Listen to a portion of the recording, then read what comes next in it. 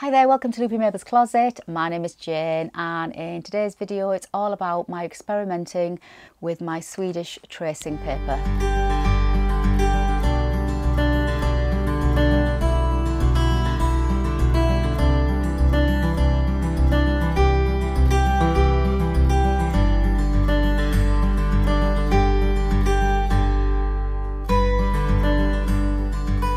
So welcome back, and before I continue I am wearing my Somerset t-shirt by Maven Patterns in this gorgeous fabric. Unfortunately hasn't washed or isn't lasting very well at all. If you recall my previous vlogs on this fabric, that I got lots of it, 3 meters for about £6. Beautiful fabric, well, really pretty fabric, but the quality is really poor and it's gone really bitty and not very nice. But because I'm just mooching about the house today, messing about in my sewing room, it's absolutely fine and I do love it. So that's what I'm wearing, and I've just got a roll neck top underneath because it's really cold outside today and I do feel the cold on my neck.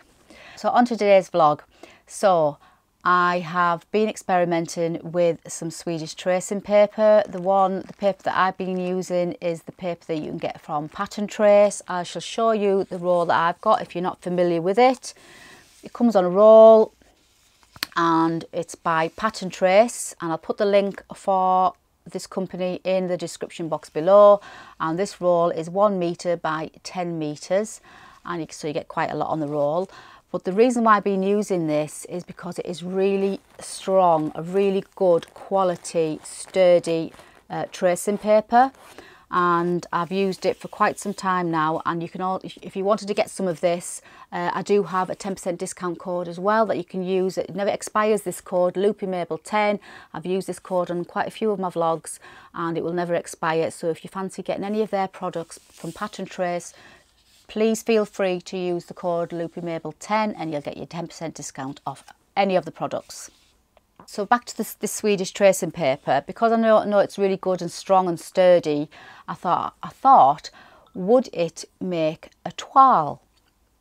Now, I definitely wouldn't use it if I was going to do a full pattern draft, experiment, something that I've designed from scratch that I know that, I'm not sure how it's going to fit me or anything. Then I would probably use muslin fabric or some sort of fabric like that. But because I was experimenting with a pattern that I know already fits me, which is the ruffle sleeve top by In the Folds, and you can get it from the Peppermint magazine. You can get this, it's a free pattern to download, and I'll put the link for that as well in the description box. Now this is the blouse this is the blouse pattern that I mentioned in my previous vlog on my plain solid fabrics and all the sewing plans I had for them. And this is one of them, and I'm going to be making this in white because I don't have a white blouse to my name. But I've made it before, and I'll pop the details of what I've made before. I used my Nana's old curtains, God bless her, and I followed this pattern to the letter when I did that, and did the V-neck, and everything fits really nice. But I wanted to have a go at changing some part of it, namely the neck area. So obviously it's a V-neck and I wanted to have a go at making it more of a round neck. So I knew the pattern, obviously I've got the pattern cut out, and I knew the pattern fits me fine.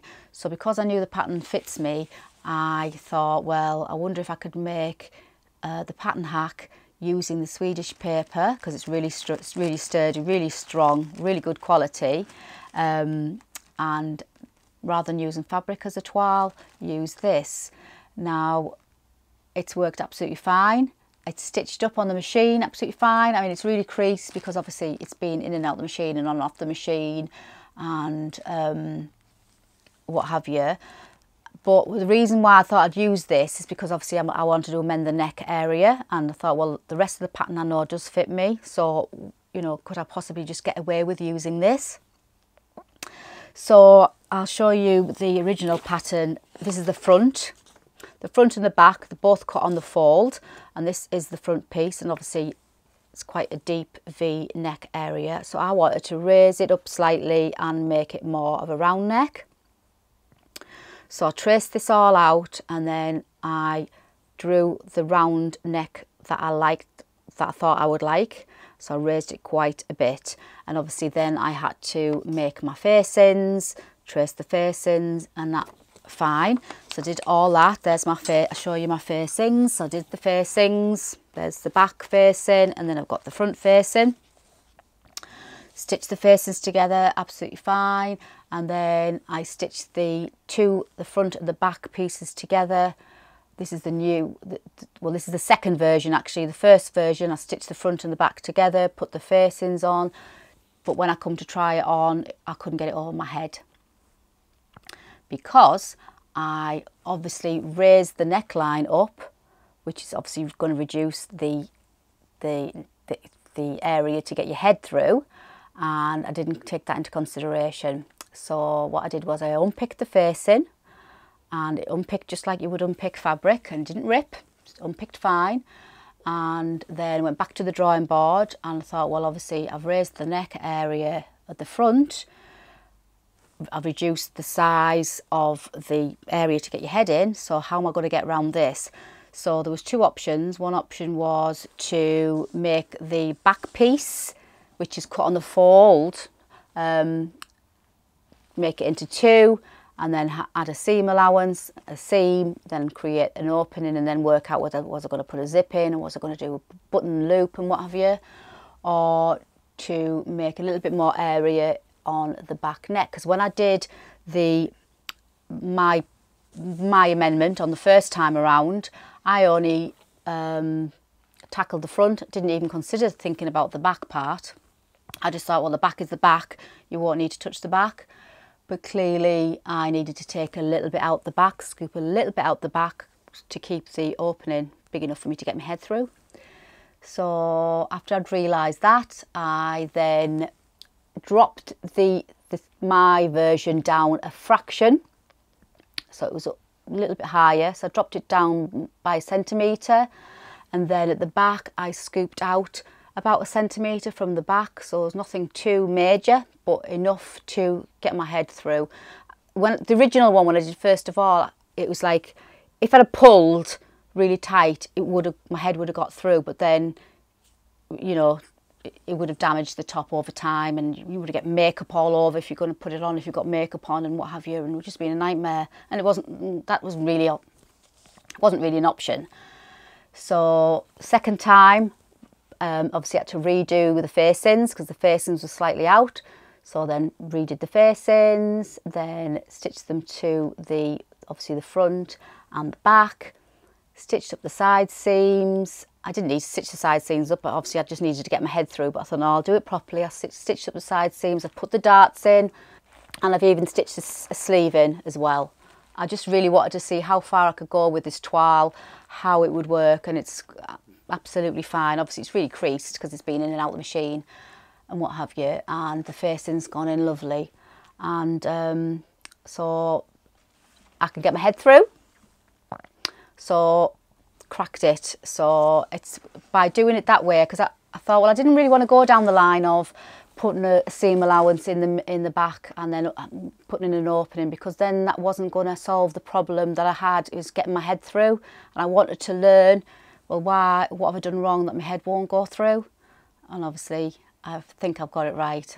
I've now realised that if you're going to adjust the front, you also need to consider the back, especially if you're going to be bringing in the side, you know, the area, reducing the area down. So at least I've learnt that. So I was really pleased. So it's really what I wanted to do was share with you what I thought of this, how it's worked, and has it stood up to what I wanted to do with it. And it hasn't torn, it hasn't ripped or anything, and it's stitched absolutely fine and unpicked absolutely fine. So for small adjustments and small amendments to patterns that you know that are already going to fit you, and you know you don't really want to do a full toile using up fabric, and because you know fabric is fabric at the end of the day, and I'd rather be cutting into it to make a proper outfit or proper garment than experimenting with it and not knowing whether it was going to work. Because if I'd have done that, if I'd have done this with one of my fabrics, obviously I could have used muslin, but I haven't got any. So if I'd have done it with one of my fabrics, it would have been wrong. So it would have to be unpicked, and the more you handle it and what have you. So I'm really pleased. So I think for simple hacks, slight adjustments to patterns, I just think this is an ideal way of getting around not using fabric. And now I know that my original pattern that I've traced, absolutely now spot on, and get my head through. I can then reuse this. It's not going to get wasted because I can reuse this and cut it up and use it for other pattern tracings. But I know now my pattern that I've traced with my adjustments is spot on, and my head will fit through and it fits me absolutely fine. So I'm really pleased. So I feel as if I've learned something and saved some of my precious fabric stash as well. So, and I just wanted to share it with you. So if you've never thought of doing it, there's a little bit of an idea for you. And if you have done it before, please share what you've done, how far you would go with your Swedish paper. Would you go for the full-on toile, or would you just do like I've done, just to see if you can get your pattern amendments on? I've learnt something, self-taught, and I hopefully won't make the same mistake again.